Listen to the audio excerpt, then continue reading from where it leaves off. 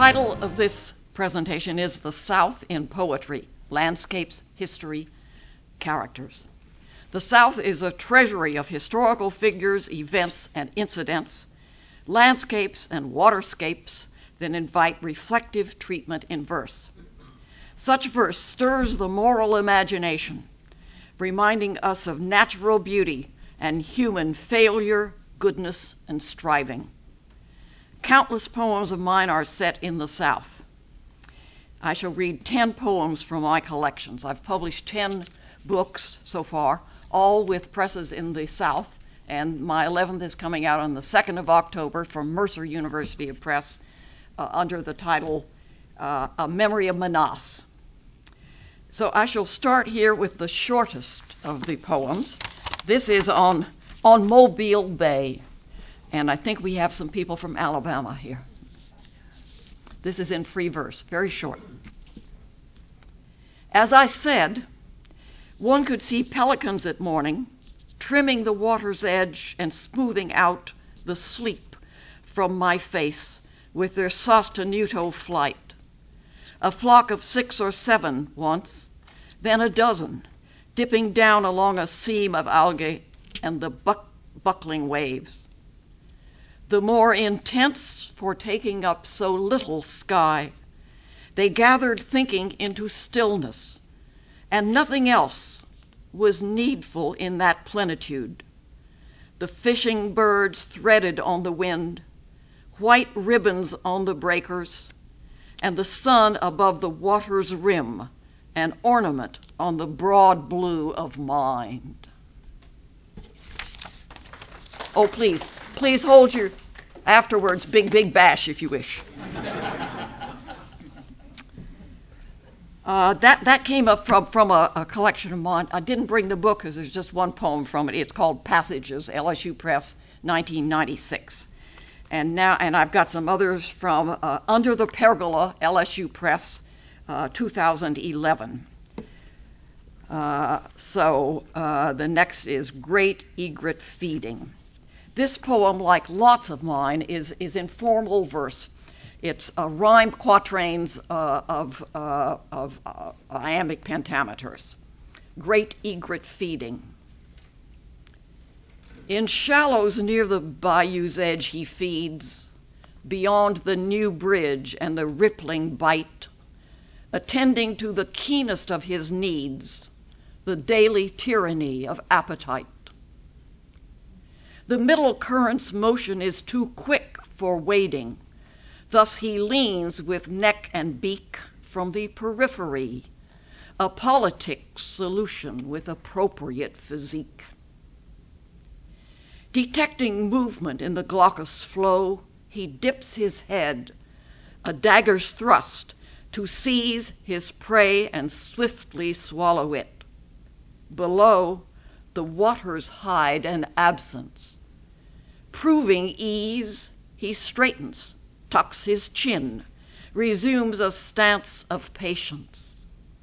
Now he steps upstream by strides aristocratic in their elegance, then, taking to the air, flies off and glides a dozen yards before alighting, wings spread wide for breaking, graceful fans. A palm dispenses from its grove fresh whisperings. These plumid shivers are the soul of calm.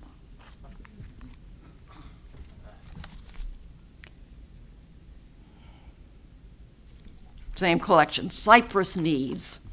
It was written after a visit down to the bayou and a little boat trip on the bayou. We saw alligators and that, but this is not about alligators. Cypress Knees.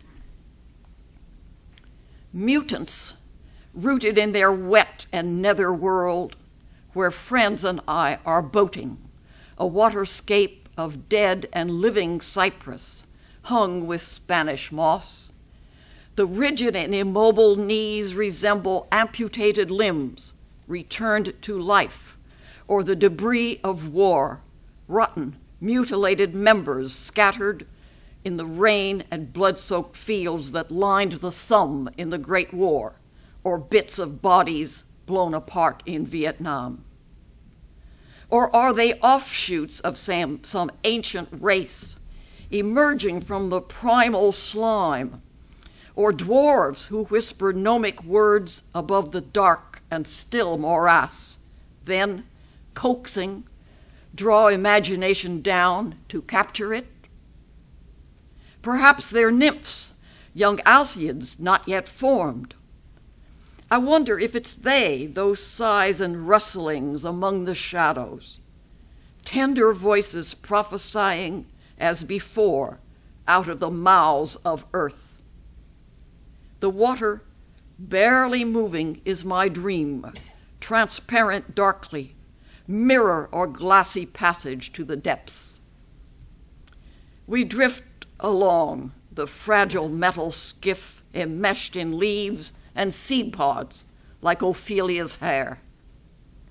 Possessed, the mind descends toward Lethe and the shades. I might, immortal, wish to die here among men, decay in sweetness, feel familiar limbs reviving with my vestiges, the grain released, new roots emired, gathering the sun by green appendages, which breathe the moist, well-salted air and give their undulations to the wind. The engine starts again. Our murky selves begin to flow, emerging from the tree's embrace into the bayou, rippled in the light. A blue desire of lungs inhabits me, the alveoli filling with the breeze, aspiring, free. This poem is called False River. It will be in my forthcoming collection out in October. False River is the name of a big oxbow of the Mississippi River, a big loop where the Mississippi went around in a big letter C and then decided to take the shortcut. It is near the towns of Pointe Coupée or Point Coupée and New Roads. There's the mention here of Messachabe, the Indian and French word for the Mississippi River. I'm going to write. This poem is dedicated to my friend Olivia Pass, with whom I'm working on a book, and to my husband Patrick, who is in Houston in a nursing home, but a whole lot better than he was. He can't be here. I say that because they are mentioned in the poem.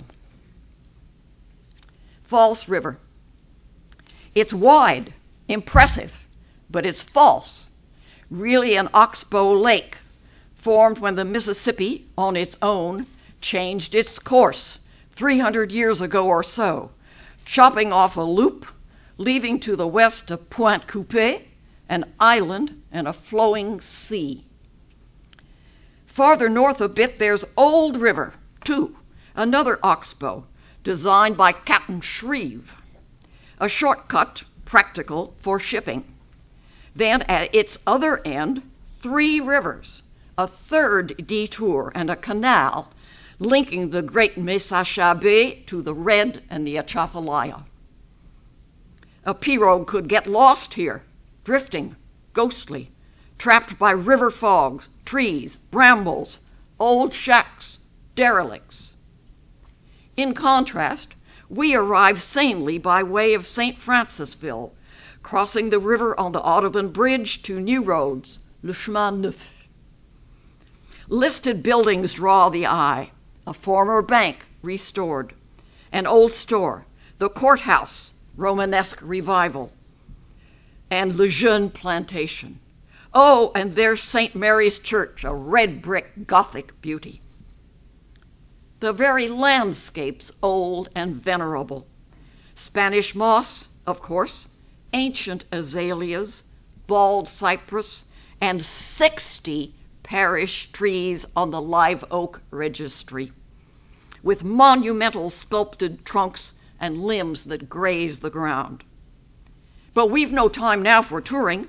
I've got to speak to the Historical Society in their museum, likewise historical.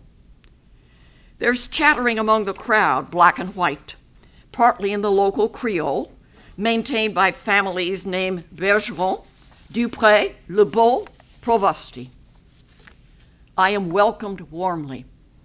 Aren't we all the children of the beautiful French tongue? Afterwards, Olivia, Pat, and I go off for seafood to Morel's, built right on the Oxbow, flanked by camps and docks. Across the water, lights beam or wink their messages. Old street lamps guide our steps along the gallery, then after dinner, show us to the bridge.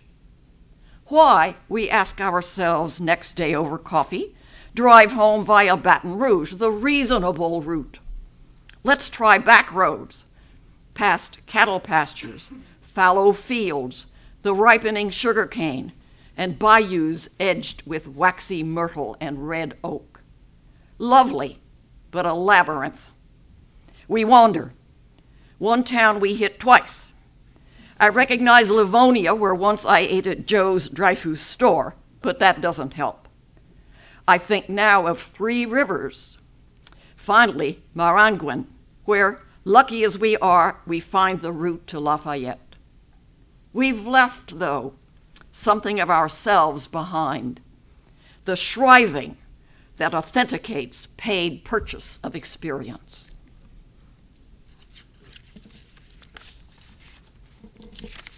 Now, those were my waterscapes and landscapes for you.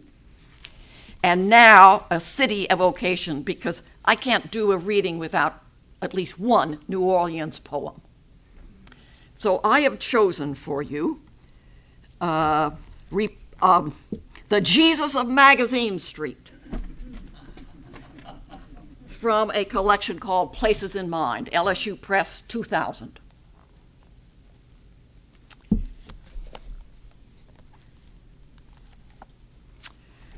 This is in free verse, as most of those other poems were, but in stanzas of 5 stanzas of 8 lines. Magazine Street, some of you know, is a street that follows the river in New Orleans from Canal Street along the river uptown. It has lots of shops. It's a varied street. You will find what you want on Magazine Street. I live very close, and in this poem records my going on an errand. The Jesus of Magazine Street. Because a shop called Shades of Light is closed, here I am in April loitering on the stoop of Jewels, a Palestinian grocery, and listening idly to the Jesus of Magazine Street, while my broken lamp stands on the sidewalk, and even my Jeep is a derelict, having hobbled this way with a deflated tire. Waiting for a man to come round with a jack and the shop to open, I drink coffee with the grocer, who explains that the fellow shouting there, deranged a bit, is not dangerous, just asks for a cigarette now and then. But unlike Christ at Cana, he appears to leave wine alone, which is doubtless a fortunate thing, and preaches to all who pass by, I am the Jesus of Magazine Street. Repent, repent. When the last trumpet sounds, oh yes, I'll be up there. White man, where will you be? The grocer observes to me, tapping his own, that a fuse has blown in the fellow's head, but that he cannot blame him, thanking God instead that he himself is rational. Perhaps he thinks of Palestine, the Hebron Valley, Galilee, of one who cried repentance in the wild, and its most famous son, who for a while prayed out in the desert with the birds, under the olive trees, and then returned illumined, cleansed, and filled with holy words, which he distributed like loaves along the roads and by the lake, until he was betrayed, his radiant godliness rewarded by a crucifying mob. Here, at least, the fellow is unharmed, although disciples few. The Easter sunlight shines on shards of glass and the oil-stained shoes of the prophet, walking the road of madness to the deserted mountaintop.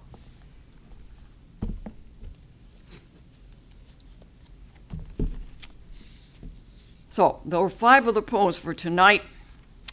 And now historical evocations. We've got historians here. Everybody here appreciates history, I do believe. Some of these evocations are connected either to houses and properties. House poetry is an honored vein in British literature. Ben Jonson and so on. The 5 poems I'll read are all set in the 19th century. 4 are narrative monologues in blank verse. Blank verse is the thing for a narrative monologue. And 3 of these are spoken in the first person. In all cases, the fundamental historical, sometimes architectural details are accurate. So I will start with Chrétien Point.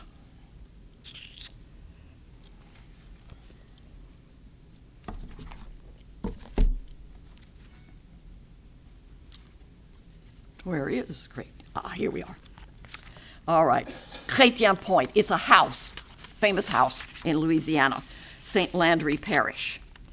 The references are made to the year 1800, Andrew Jackson, and then the Battle of New Orleans. But when the speaker, a woman, was young, but now she speaks from her later years. So this is in blank verse. So people talk, then let them. This house wears its honor quite as well as most along the prairies of Acadia. The land, a Spanish grant, was purchased by a man from France in 1800, later bought by Hippolyte Chrétien. Young Hippolyte, my husband, owned it next, and now it's mine. Félicité, the Spanish Creole wife. He courted me. What is a temper worth? If one embraces sparks, mantilla, eyes of dark St. Elmo's fire, tendrilled hair ungoverned with its Moorish waves, one must expect to burn. Before the war in 1812, Pierre and Jean Lafitte were visitors, it's said. Perhaps they dealt in contraband, alive. But in the fight against the British, the Lafittes turned out with Hippolyte and other planters, sailed the bayous, fought with Jackson to defend New Orleans. My Spanish father, too. Against his country's custom, he believed in liberty. Perhaps that's why he chose America, and gave me leave to do just as I pleased, or nearly. When we wed, the neighbors waited for the match to blaze.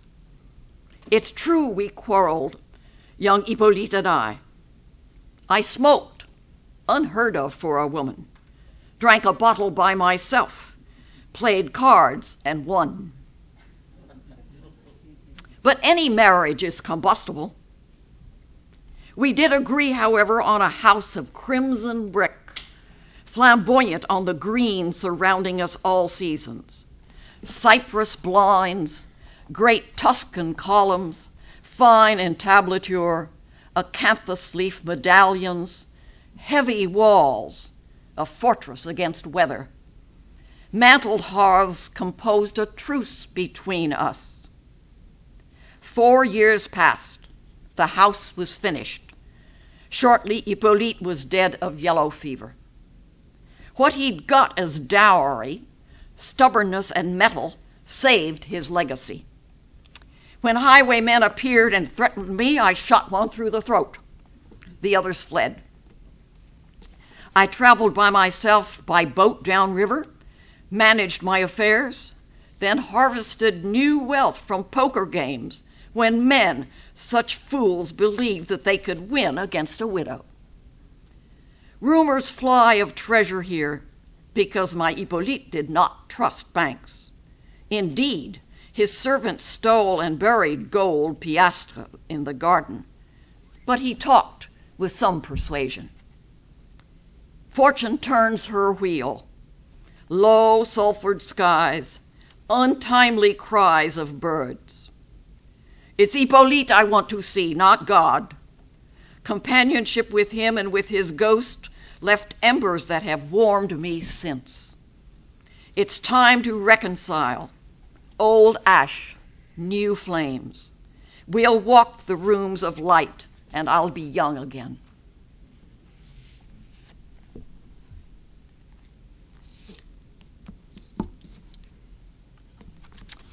The next poem is called Chataïma on Bayou Lacombe.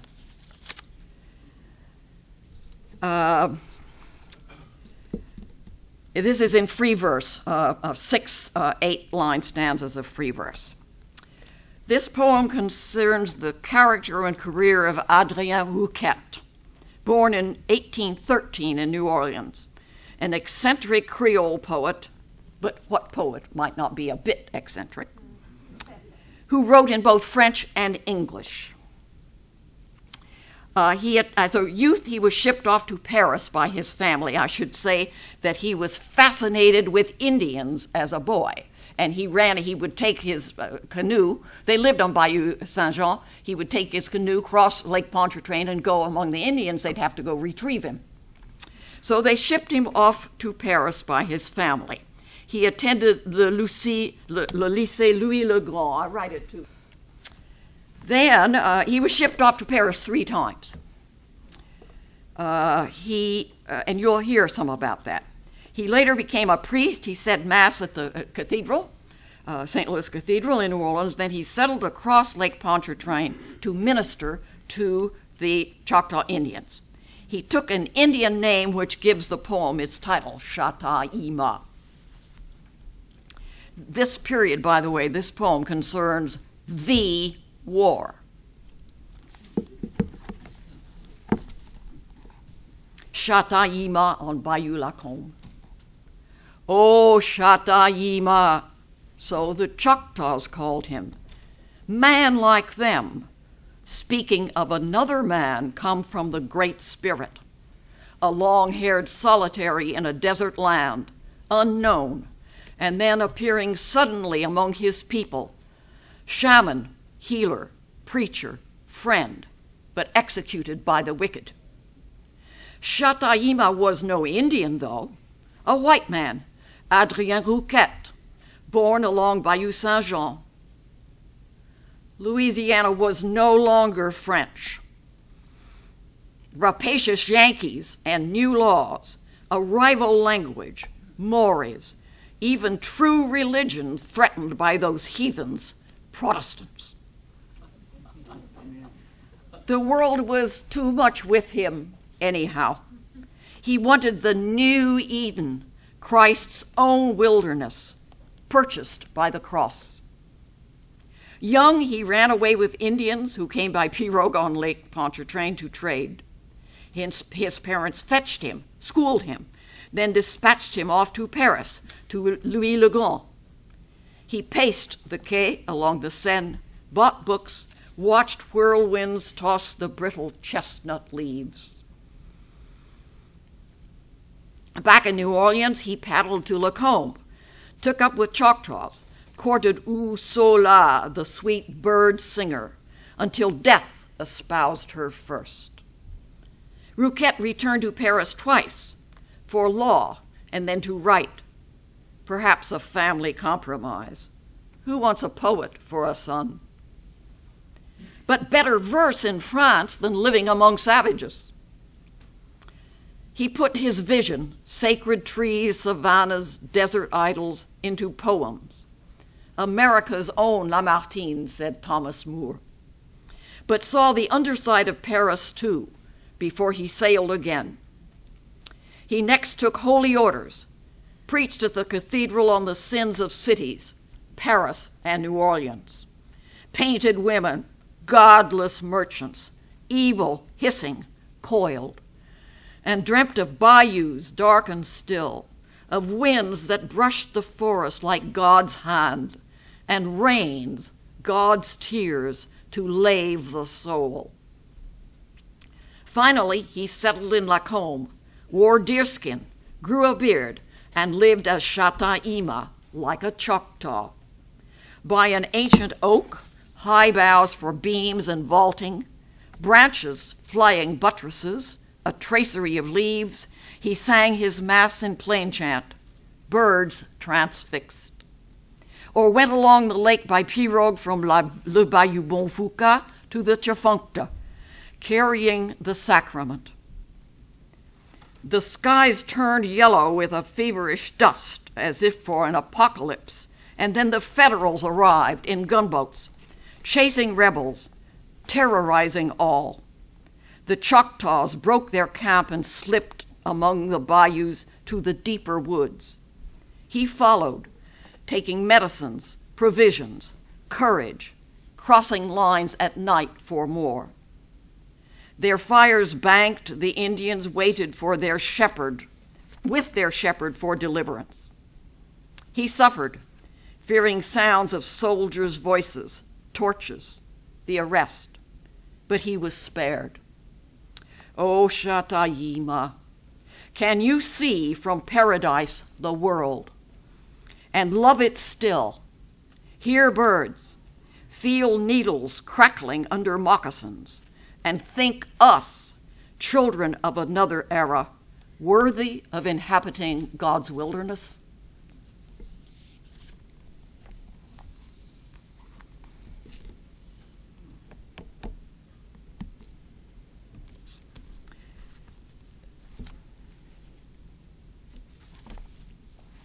And the next poem is called Carolina. It's set in South Carolina, 1875. It is in blank verse, spoken by a woman speaker. She is no longer young. Reference is made to the beginning of the century and the revolts in what is now Haiti, that is Dominica or Saint-Domingue. This too includes the war,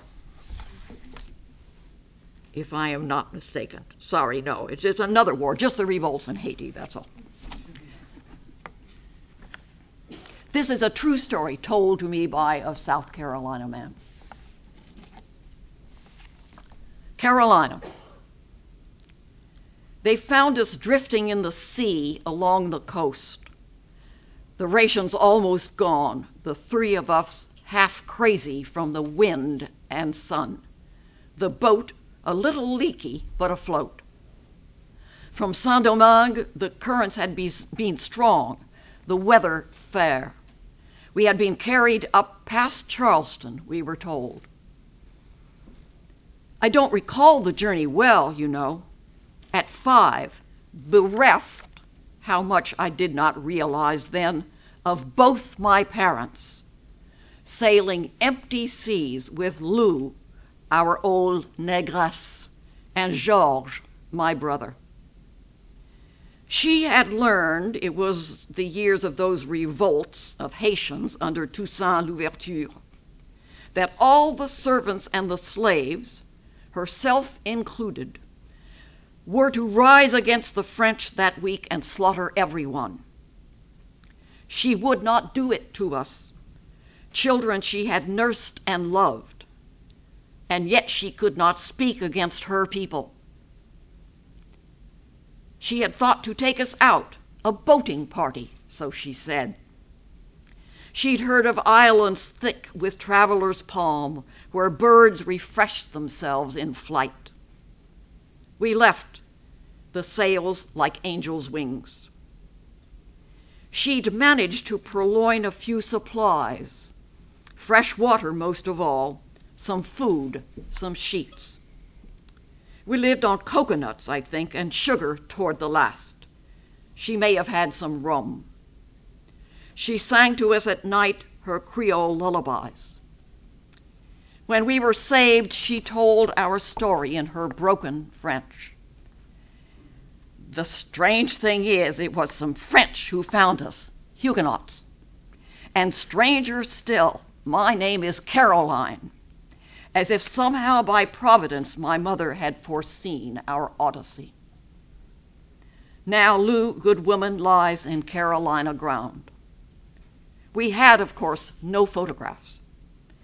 My parents' smiles became a phosphorescent sea, translucent, dark, untouchable, a ghostly imago receding in the waves. Yet now they seem like children, younger than my own.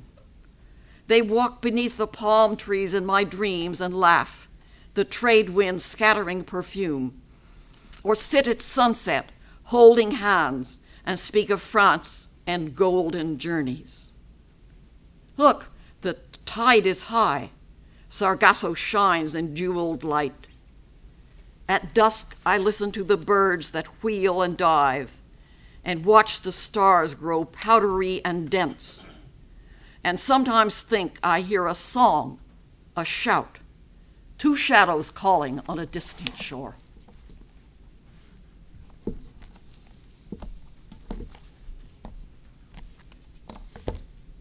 Two more.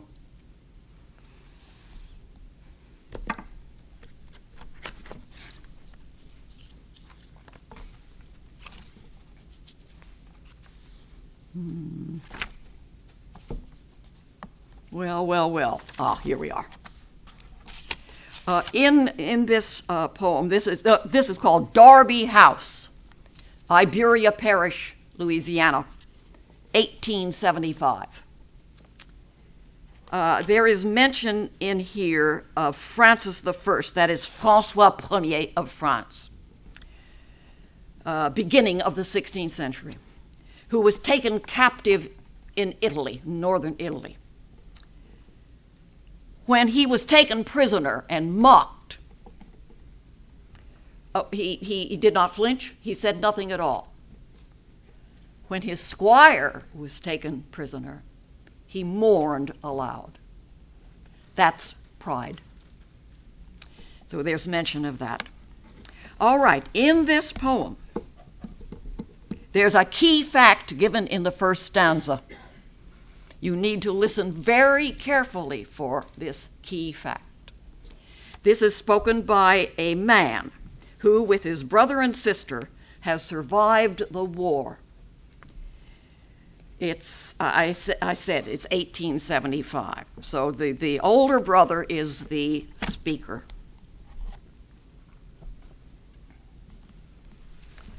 This silence stifles me, a chain, a cell of my design. It stood for punishment, but who has been chastised? For 7 years I have not spoken to a soul within this house. We've had no servants since the war, when we lost nearly everything save life. No children, just the centenary oaks, a place half ruined, brothers, sister. Worlds ago we were in Paris, he and I, two Creoles from La Nouvelle-Orléans, received in the salons, attending plays by Dumas and Labiche, or the ballet or concerts, strolling on the boulevards and by the Seine, its bridges shining gold like bracelets in the sunset. We were shown the palace of the Tuileries, now turned to cinders by the communards.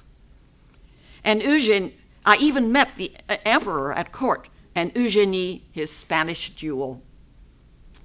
Perhaps it was not right, our fortune built on others' laboring, and not by choice. But who can choose his station? Were they not well fed and free to live, if not to leave? While now they are the darlings of the North, and free to rot and die in slums. And were those Yankee saints who murdered, robbed, and burnt, the mercenaries of ill-gotten wealth who fought for railroad barons, bankers, thieves, for oil of whales tormented, sailors' lives? When all was gone but Darby, we came back, sold off the land, retired to the house to live, I thought, with honor in defeat, like François Ier, a prisoner, who mourned to see his squire manacled behind his horse, but mutely turned aside when he was mocked. My brother had in mind another model, Yankee, business deals with carpetbaggers. I refused, and shall eat dirt if necessary. It is time to write this down. The years are not so young, and Darby too will be a derelict one day, the garden gone to seed, the wind its ghost. So be it. We cannot redeem ourselves, nor change the way the world returns as counterfeit our deeds, iniquity or good. I'll walk out to the gallery. The sky seems lighter now, as if my words of testimony had released a weight or brought an airy promise. If I die before the others, may they know what pride has done for them. We all are relics, but my name is good. I'll hold my peace. By now it is our custom. Yet perhaps I'll smile tonight when lamplight, searching, draws my face out of the darkness, and their voices drift and fade to phantom memories in the trees.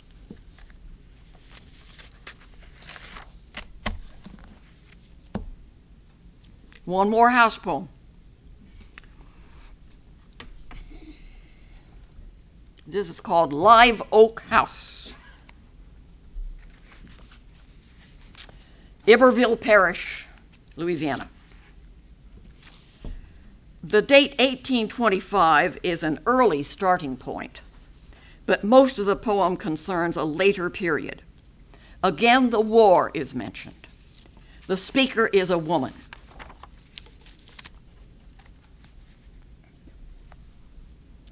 Live Oak House. The ancestry, though not Virginian, still was good. The men of upright character as well as property.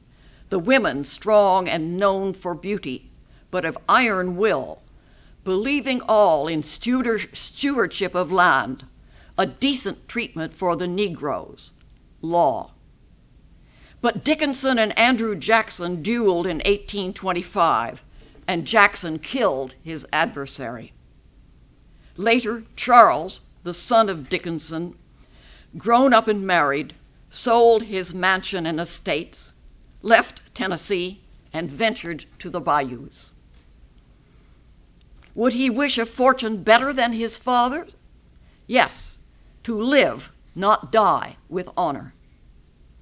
Rowing through the flooded area around Grosse Tête in the Atchafalaya swamp, he found a clump of oaks above the water line and settled there. He built a cabin first. Imagine the young woman, used to cooks and housemaids and fine furniture, at home among the rough-hewn cypress planks, aroused at dawn by cold, and stirring coals to life, observing morning on its elbows finally lift its face above the treetops, looking out each evening on the watery wilderness that ties the Mississippi to the west. And yet I think that she did not complain. A woman's pride is to accept her times and husband's fortunes, as she must accept her body, arable desire. Charles drew plans, designed and built the house, Live Oak, its character delineated well. 2 stories with an ample dormered roof, all classic lines and pilasters and doors, full shutters, fluting, function tied to grace. His business prospered, timber, planting, trade along the bayous east to Baton Rouge and Plaquemine, west with the Acadians. Their happiness of great and little joys was glue for others, children, workers, friends. Then that day came that comes for all. She stayed, began a railroad, worked it through the war and after, kept Live Oak from pillagers, protected fugitives, and cursed the Yankee thieves who swarmed for Lincoln's gain across the South like locusts. Afterwards, the former slaves remained, since they had lived as free men, well by measures of the age. Her years closed round, their ending waited as their outlines filled. The house survived her long. A life well thought is texture, ornament, and stable ground, a marbled sea face trimming deeper waves, an architecture of the possible. See how that blossom holds the whole of spring, how birds that score the evening sky can leave intelligible traces in the dark. Thank you.